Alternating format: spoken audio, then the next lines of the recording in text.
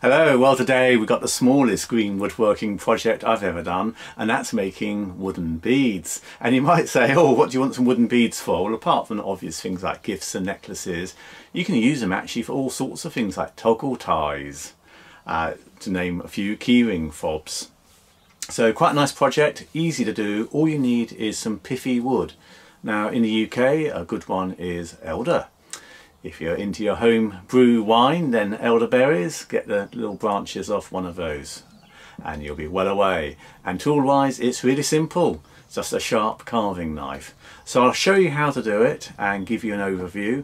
If you want more depth, Zed Outdoors with Martin Hazel. So Zed's another YouTuber, very good channel on bushcraft. They've popped quite a long film up on it, which is worth a look at as well. Anyway, here goes. All you do, take the bark off. You could do this with a drawer knife if you wanted to, but this will do it perfectly well, and one could obviously make 10 or 20 beads at the same time. I'm going to take the bark off, and then what you want to do is just start rounding off the end. So just go around and cut a bit off to give yourself the first round of your bead. And you can obviously put as many or as few facets on the bead as you like, but I'm just keeping it very simple at the moment. The next lot is if you then just hold your knife and turn the wood around, you'll get like a marking score line. So that gives you a cut line to work to. And then, I did say this was simple, do a row of cuts going round. Bear in mind that these knives are very sharp and therefore potentially quite dangerous. So do take care and, where feasible, cut away from yourself. And watch that sharp pointy tip. Some people grind the tips off. So once you've done that, you can then cut the other way. Just go around and cut that.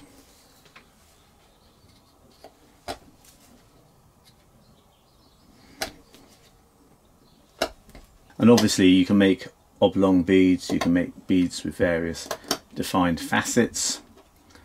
You can put patterns into beads, you can burn patterns on them, you can dye the beads. So you can mount them on string, you can mount them on leather, you can use them as zipper pulls. There's no end to your imagination. Right, this is beginning to crack, so I think I will just give that another, we're off. So there's my little bead. I will just trim up what I've been cutting. The pith is still in there, so to get the pith out, all you need to use is the little sticks. The pith comes out quite easily, so you're ready to string your bead. So I'm just pushing it all through at the moment with the stick. You can push it from either end, it really doesn't matter. And it really is as easy as that. You can obviously, with a bit of effort, get nice shapes of beads. So I've done a few others, I'll show them to you. This is the bead I've just made, and you can see it's quite sort of dark and damp in colour at the moment, but it will dry out. And these other ones are all beads that I made yesterday, and they've dried already a bit, and they'll keep drying. It won't take long because they're small, and they shrink quite a lot as they dry. The other thing I tried doing was I've used a non-pith wood as well, so I've got some spindle here, and it's a very hard wood, it's a little bit like boxwood, so I had to drill a hole on this. But what's quite good fun, I did one more here in spindle, you can put multi-facets on, because it will take the sort of facets very easily, being a hard wood, but it gives quite a nice effect as well. And of course you can dye the beads. I'll show you dyeing. You could use things like coffee to dye them brown, or cochineal, or other sort of natural products. As I am in my leather workshop, I'm going to try applying some leather dye. So I'm just painting a bit of the dye with a cotton bud.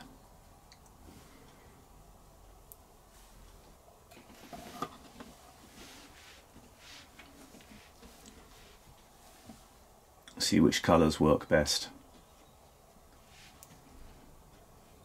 There we are. Give you a sort of idea of what kind of thing you can do. There you are. Make some dangly earrings next. I hope you enjoyed watching that one on making beads, and perhaps you can think of some good ideas that you can make beads for.